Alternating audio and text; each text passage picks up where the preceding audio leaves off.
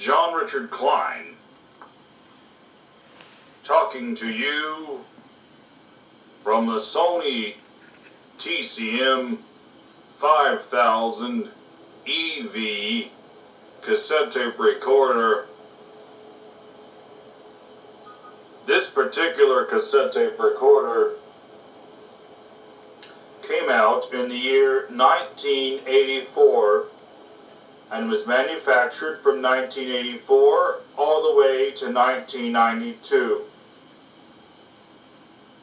This particular unit is a professional grade type of recorder, which would have been very expensive when new, and was made for use by reporters, interviewers, investigators, and other similar professional voice recording application type use.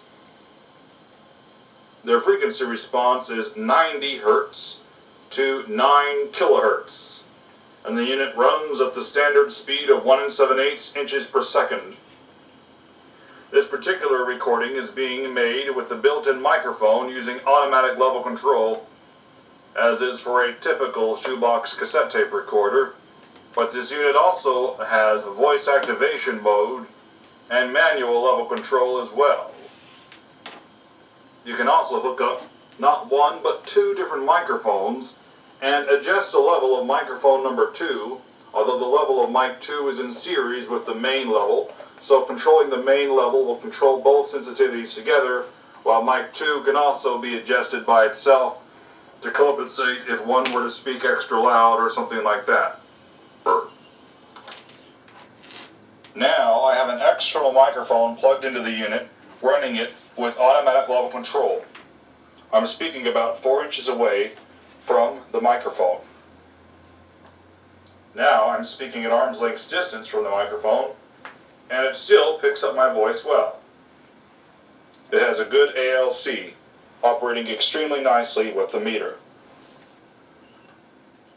In manual level control mode, I can adjust the recording level, so I can make sure that I do not make a recording that goes into the red zone of the VU meter.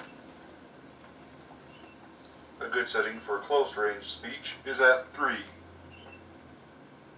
With the level set all the way up, it's quite sensitive to sound and is overdriving on the meter as I speak at arm's length distance. Now, the unit is operating in voice activation mode.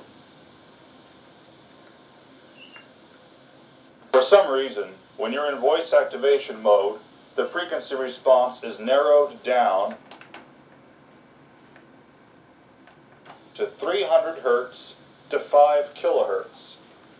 Probably because they figured that if people were going to be using the voice activation mode, they would probably be using it to record telephone calls, and therefore wanted to narrow down the frequency response, probably to keep out excess noise, perhaps things like 60 Hz hums from telephone pickup coils, and maybe some high frequency interference noise if that ever got into things, and to keep it more at around the telephone voice frequency response.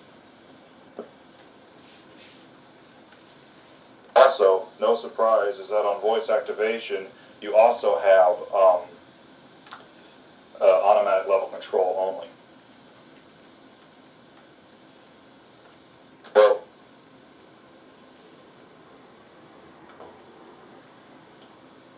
apparently you can adjust the sensitivity of the voice activation, but I can't seem to get the best range of sensitivities out of the voice activation sensitivity setting. But it could just be operator error.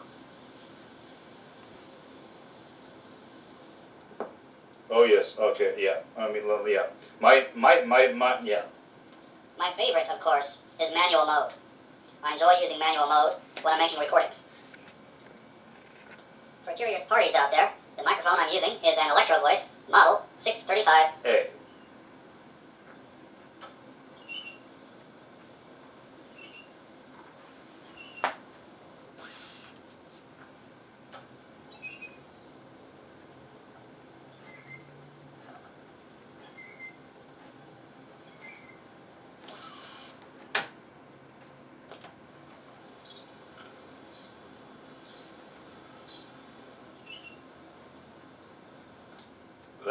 is a manual mode level all the way up recording of a chirping device nearby outside.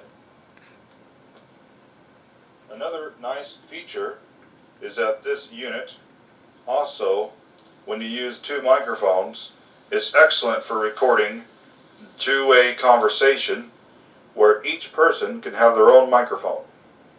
But keep in mind it is a monophonic recorder, and both channels or both microphones are mixed to one mono channel. In dual microphone mode, if you were to use a microphone number 2 with nothing plugged in to the mic 1 jack, you will mix the built-in microphone with microphone 2. If you were to plug in a microphone 1 into the mic 1 jack, then you're using both of the external microphones. If you were to use the microphone 2 input with a line level input, you will mix the line level and the microphone 2, but the internal microphone will be cut off.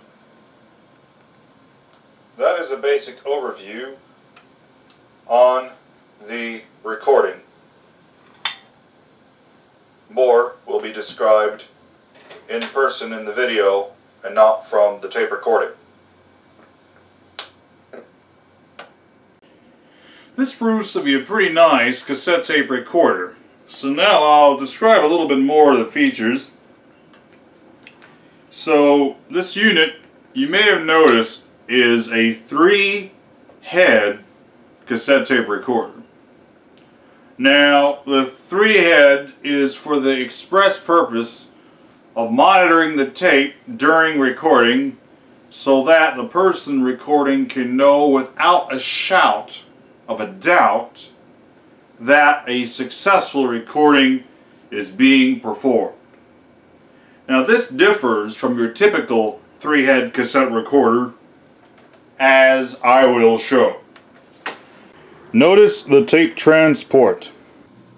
You'll see right here is the erase head,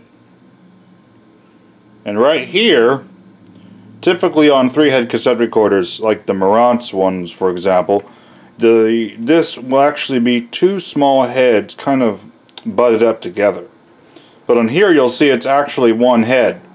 This is a record playback head. But I thought it was a 3-head recorder. How come it's a record playback head and not a separate record and playback head? Here's why. Here is a tiny little head. That tiny head inserts through this hole on the cassette tape. Obviously it's not going to make as good kind of a tape to head contact as this head does. So this head is merely for monitoring the tape during record mode so that you can be sure it's recording. It doesn't have as high quality sound as the regular record playback head does. It's just for basic monitoring. So that's how this 3-head machine is implemented. It's very interesting that the head is so small. Actually, the base of the head is a little bit bigger, as you can see, and then it has a small part jettisoning out so that it can go into the cassette tape. Also notice there is no motion. How come there's no motion? I have it in play mode. Well, it has detection of motion. If it senses that this is not turning for a length of time, it will de-energize the motor.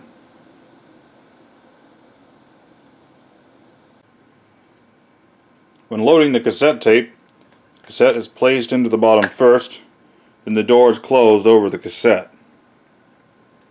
If you want to prevent someone from accidentally ejecting the tape, you can engage the lock mechanism, which will keep the eject button from being pressed down.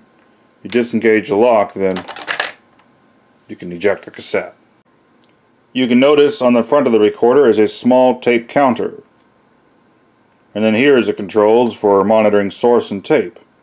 If you monitor source and you're in playback mode, it will still monitor the tape. This is only for use with record mode. Automatic, manual, and voice activation mode can be selected here. And then here is your main volume control. This is a record and playback master volume. This is the sensitivity of microphone number 2. If you adjust your sensitivity of microphone 2 to some level, adjusting this main control, which also adjusts microphone 1 sensitivity, will adjust both mic 1 and 2 sensitivities together. You may have noticed earlier that the level meter, when you push this button, you can check your batteries. It will also light up a light on the meter, although it's not the brightest light in the world. If you're making a recording, excuse me, you'll notice that it's monitoring the tape. You'll notice some delay. Right now I have it manual with it all the way up. I just want to illustrate the delay. If I'm monitoring the source, you'll see that the level is in real time with my voice, but once I monitor the tape, you'll notice a delay in meter deflection because it's coming from the tape recording itself. If I go into voice activation mode, for the duration of motor operation, the VOR light will be on.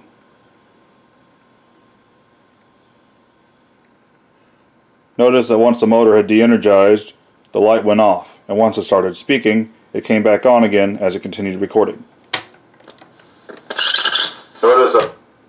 I don't know what's with this stopping. This is the only problem I'm having with this machine. It doesn't like review. It does that. I don't know why. If I'm monitoring the source, you'll see that the level is in real time with my voice. Tape recording gets on. Notice that once the motor had de-energized, the light went off. Now, this machine, I did have to replace the main drive belt, and I also replaced another small belt that I think goes for some of the automatic stopping system. I had to use a thin diameter belt. Now, the inside of this machine, I don't have any footage of it unfortunately, but you can find pictures of the inside of these online. It's a 90-degree angle motor in reference to the rest of the drive mechanisms. The belt actually has to twist or turn 90 degrees in its path. I have found that belts that are thinner have less flutter issues with 90-degree motored drives than thicker belts. I tried replacing it with, now the original belt was thin, but of course it was too loose. I replaced it with another belt that was a little bit tighter because I didn't have one perfectly the right size right away, and it was a little thicker, your typical belt thickness.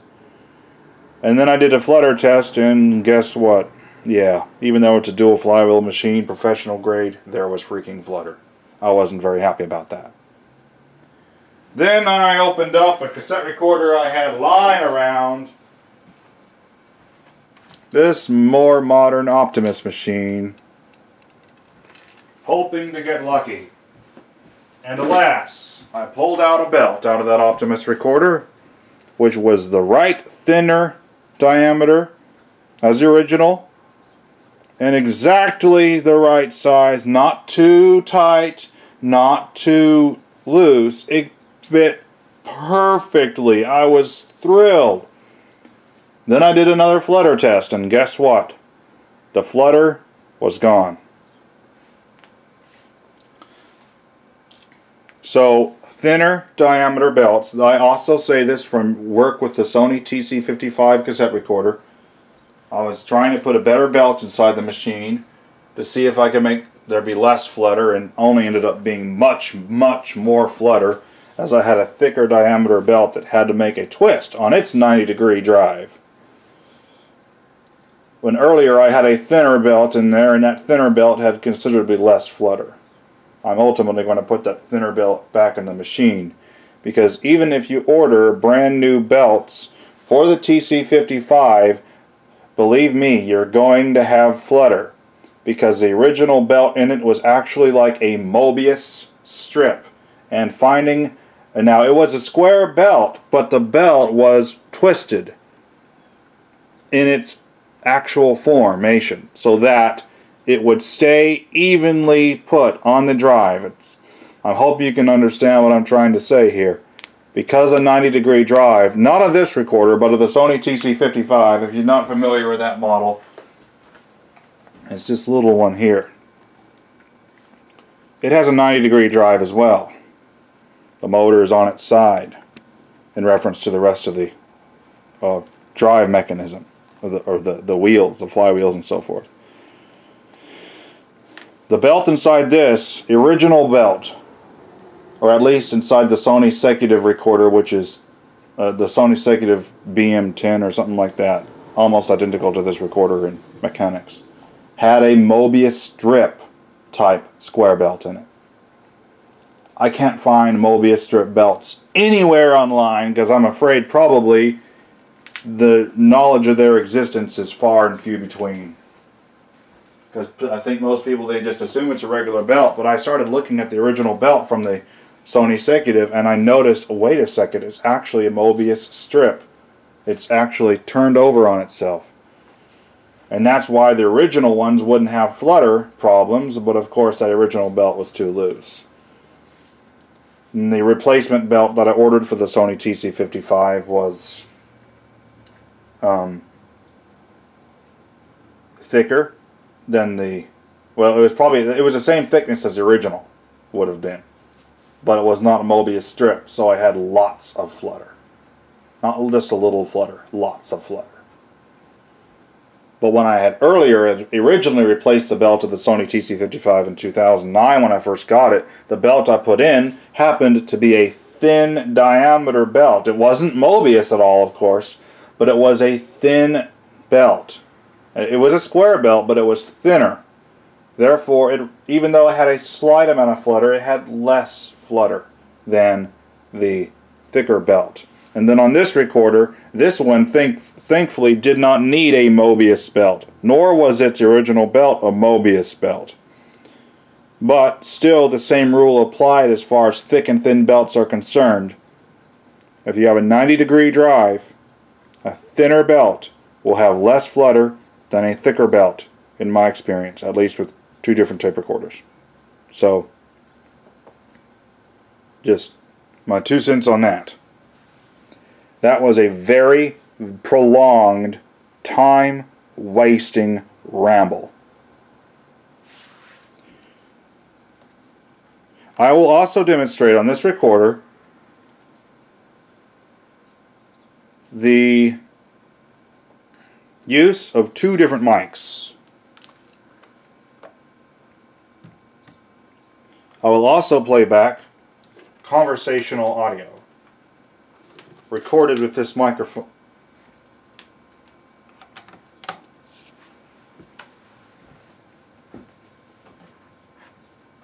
Notice how my voice cut off when I said microphone, because I was intending to say the word recorder, but instead the word microphone mistakenly came out of my mouth. Instead of deciding to edit it out, I decided to keep it in there for two particular reasons. Reason A, kicks. Reason B, giggles. Yes. Hello. This is mic 2. I don't want to voice activation mode. Hello, this is mic 2. You can see you can't see the bloody meter. You still can't see the bloody meter.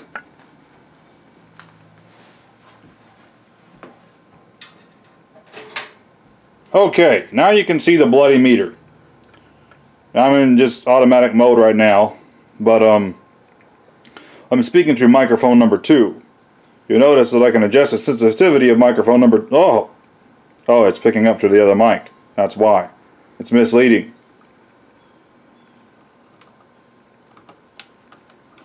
Notice I have this being used like a dongle. It's cutting off the built-in mic. Now you can see clearly that I can adjust mic 2 sensitivity. But of course, because it's an automatic level control, it doesn't take much until it's fully going. Manual mode will illustrate it a lot better. So I move my level all the way down. You notice the meter doesn't deflect. And then you'll notice I can adjust my sensitivity here in manual mode. Jeez, this thing is... Oh, it must be because I have both together. Okay. Yeah, manual. See, I can adjust the main sensitivity with the main control here. But I can also adjust the sensitivity of mic 2 with its outer control.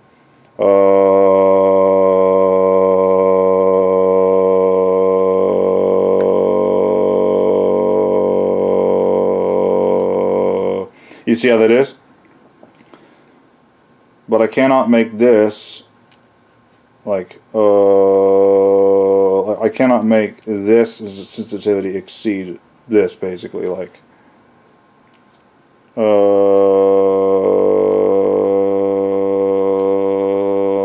this is the master right here. So anyway, so that's that. Now when I have two microphones, actually, you notice it's considerably less sensitive. That's weird. The dongle was actually making it more sensitive. That was weird. I didn't realize that would happen. I haven't tried it with this thing being used as a dongle before. That is bizarre. Hello, hello. Wow. Hello, hello. This is speaking through mic 1. This is speaking through mic 2. You can see it's less sensitive. I have to move this up now. Hello, hello, hello. Speaking through mic 1. Speaking through mic 2. Speaking through mic 2. Speaking through mic 1. Speaking through both mics together. But anyway, yeah. I apologize for my long-winded, horrible explanations. It's just, I don't know what to say. I don't know what to say. You know, I might do a short series on this later. This video is a full-length type video. I might later do a short series that's more concise and quick-paced, where I don't have these long-winded talks. But in this video, I'm going long-winded. I've already broke the long-winded rule whenever I, or broke into the long-winded rule, let's put it that way, whenever I started talking about the Sony TCM-50 belts. And that was just, that was atrocious. That was too much. The following is a recording of two-way conversation between me and my friend Michael Green. Both microphones being used were Electro Voice 635As. But I have bad news. The recording has buzzing interference noise because this homemade cord to hook up an XLR to this jack here isn't the best when it comes to shielding and so forth, and it picked up interference noise, unfortunately. So that's from that cord, not the recorder or the microphone. And that's, of course, only one of the microphones was doing that. The other one was nice and shielded. But anyway, this will illustrate the use of two microphones to record two-way conversation where each person has their own microphone. One of the people himself being named Mike. So, talk about your filling on the universal remote and the television set. I don't really like it. TV's too small, old, and it took forever to program that stupid remote. The television set here is made by the Symphonic Company, model WS1901, and it was manufactured in the year 2001. So it's 18 years old TV. How'd you know that? It had the manufacturing date on the back, 2001. Wow, yeah, that's pretty old. It's got to give a good picture, though. Yes. Picture's just fine. It was funny. When they came in, they told me, it told me I had cable. I don't have cable. That's just antenna TV. Oh, that's sad. There's like 10 channels. Oh, that's so sad. You have cable, yeah. And they have it hooked up like cable. Oh, that's funny. So they think it's cable. Yeah. Wow. I guess that works as a really awesome antenna, though. They probably The whole have, building is an antenna. I bet they have a really big antenna. It's probably amplified, and then they have the converter, of course, and they have it fed and it's to all the connected TVs to all throughout the building. All the outlets. Yeah. Yeah. Quite something, eh? That gives you a really good picture, though. Yeah. Joe's got a flat panel in his room, and I gave him my mom's old antenna, but it's all pixelated. Yeah, the pictures are kind of sketchy and fuzzy and stuff, but even though the antenna cost like it was a $35 one, which that's kind of a lot for an antenna, I guess. Yeah.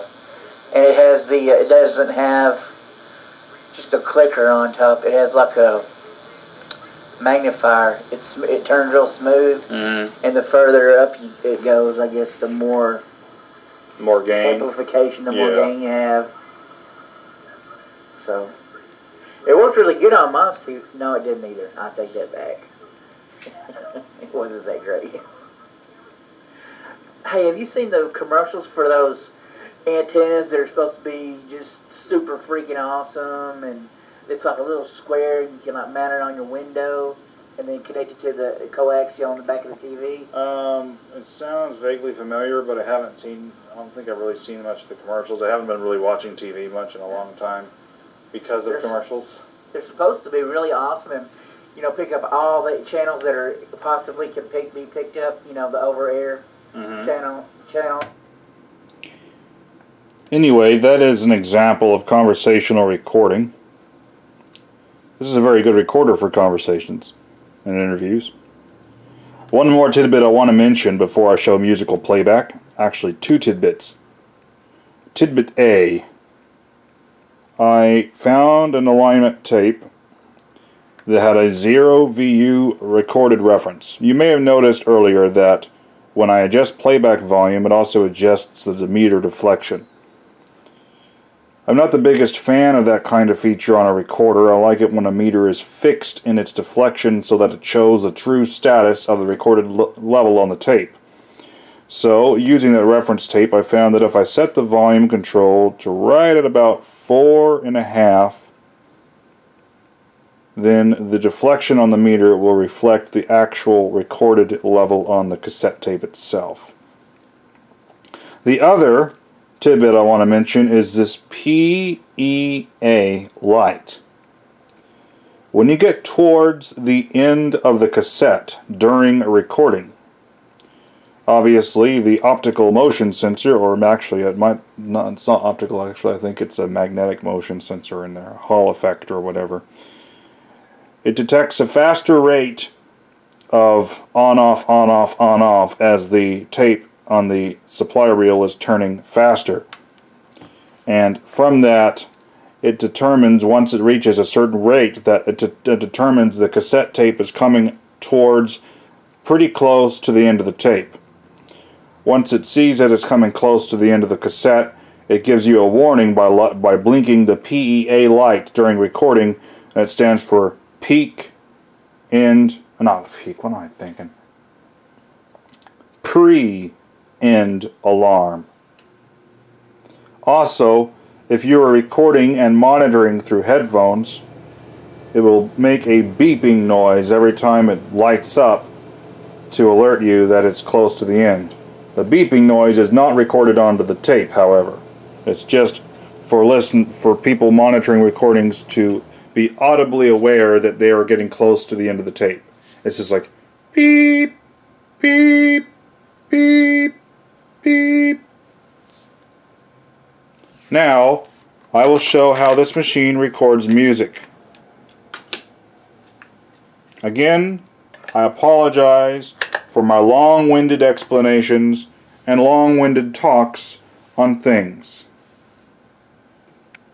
I mean, see My Mechanical Pencils 5, for example. That video spans over 4 hours. The following song is called The Last Tune by Robert Lawrence. one of my favorite musicians, my most favorite musician of all time. And it comes from his cassette tape 27 from the year 1985. About around the time this machine would have been made.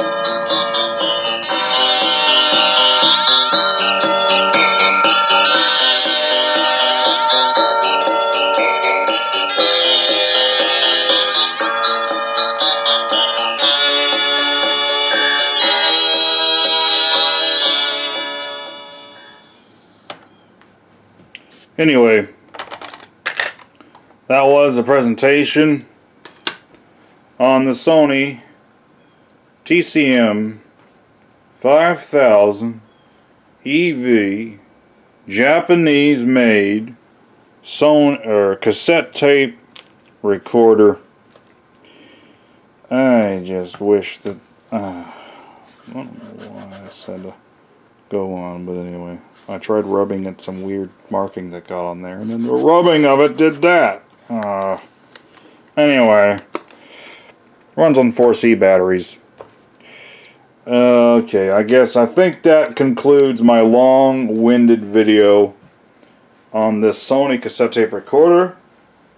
Planning on using this recorder soon and later today to record some random notes and possibly a talk about mechanical pencils by Evan Rogers and myself. That's what I'm hoping to, one of the things to get on this machine. Oh, I've got to be careful though. I shan't use this cord. Otherwise I will, or at least most likely will, very likely will pick up noise.